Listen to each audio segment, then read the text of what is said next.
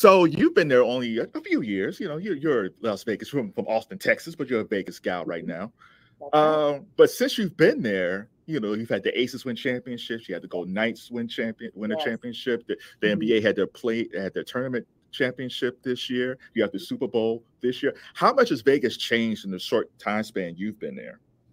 Man, that is such a great question because when I first moved here in 2021, it was the end of the pandemic, and I had gotten the job offer in a very weird time. People were still wearing masks, and the strip was desolate. There was no one there. I have pictures that I can send to you of just no one on the strip, and it's just me, you know. And it's eerie to look back and see that's how Vegas was in 2021, just 3 years ago, going on 4 years ago. So when I moved here, it was really dead. And to see it revive itself and to see sports come back in such a major way and see the Aces win and see the Golden Knights win. And it's just been amazing. So I feel like I came to Vegas at the perfect time. I couldn't have chosen a better time for Vegas to be, my home. And so it's been really cool to see the city grow in that way.